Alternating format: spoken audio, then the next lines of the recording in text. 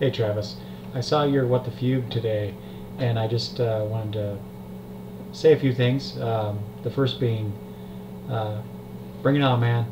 Let's get together and talk about some of that stuff that you mentioned in your post.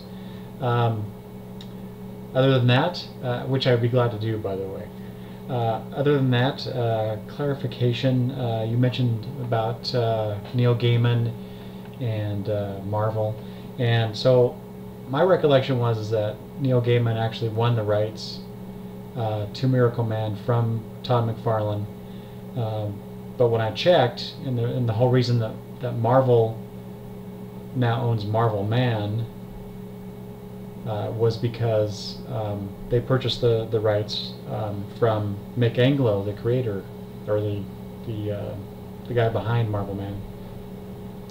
Anyway, so with Neil having ownership rights, if not outright ownership of Miracle Man, Marvel having Marvel Man, and now with Gaiman doing the work on Age of Ultron and bringing in Angela from the Spawn series, there must be something going on with Miracle Man slash Marvel Man, right? So, and then as far as killing Jon Stewart, I mean, I totally agree with you that it's a stupid idea, but I'm wondering, since they have now Simon Baz, or is it Baz? I don't know what the proper way to say that is. I say Baz.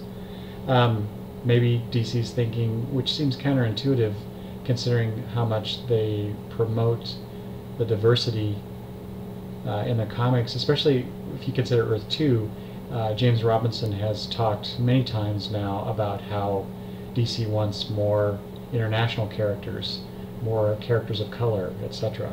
So for them to kill off Jon Stewart because they already have Simon Baz as a man of color, which is just an idea that popped in my head. You know, do we need more than one Green Lantern of color? I'm not saying they're doing that. I think it's ridiculous if indeed that's even something. But it was just a thought.